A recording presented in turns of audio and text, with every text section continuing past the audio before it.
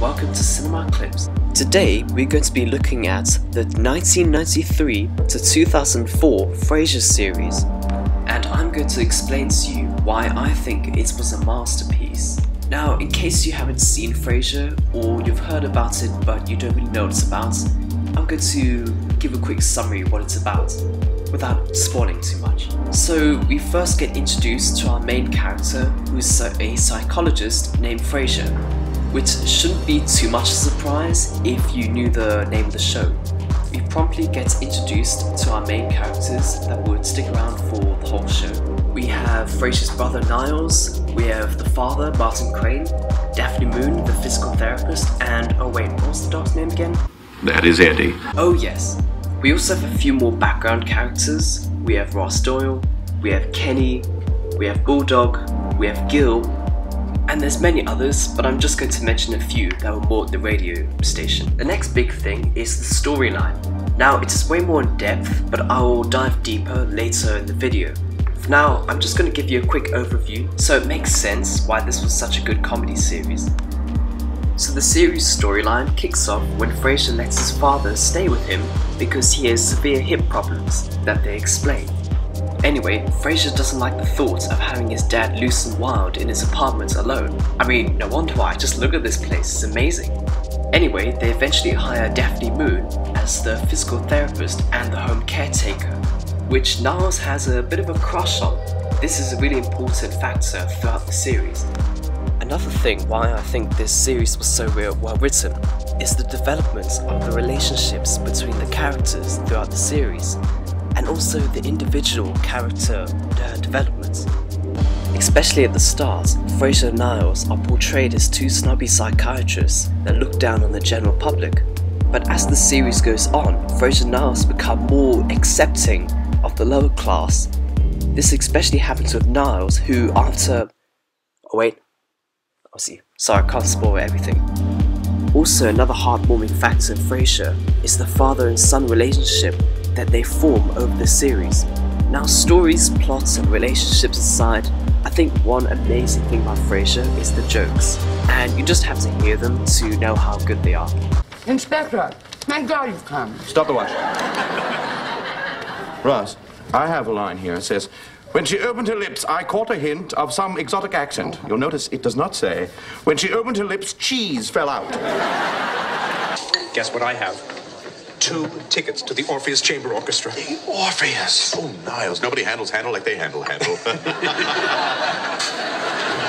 You know, I've always wanted to do this. Make a trip around the Greek islands. How was your hunting trip? Came home empty-handed. Oh, dear. I guess that means for the next several weeks we'll hear you grouse about the grouse and carp about the carp. Oh, hey. Niles. I hope you had the presence of mind to bring presence of mine.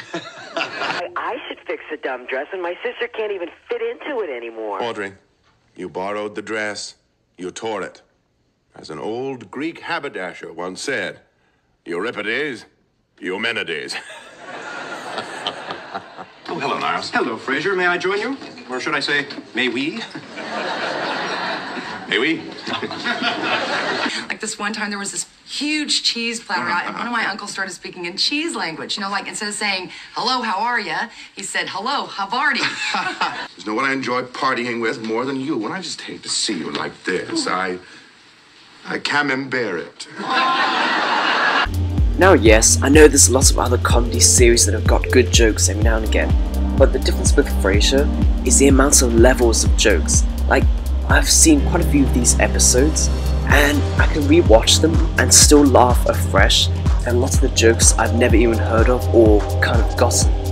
I think the way they achieve this is the healthy mix of slapstick humour with more play on words humour.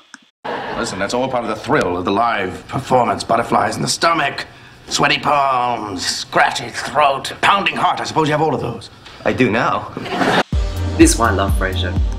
In shows like these, there's nothing like a good bit of drama every now and again, and I think Frasier has a good variety of this. From petty, more daily arguments, to arguments that are more character-driven, in-depth. Take us through the house and tell us what you think of Niles' art. Oh, yeah, please. I've been waiting to do that for a long time. Sorry, I couldn't help myself.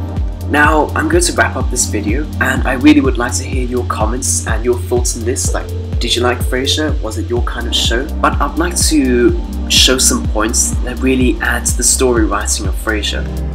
Number 1. A very firm and realistically looking daily life. Correction. Firm and realistic rich psychiatrist life. Also, each episode focuses on each person's perspective of the day, whether there be their little trouble or just what they're going through. Number 2. Very well thought of jokes and play on words. Number 3.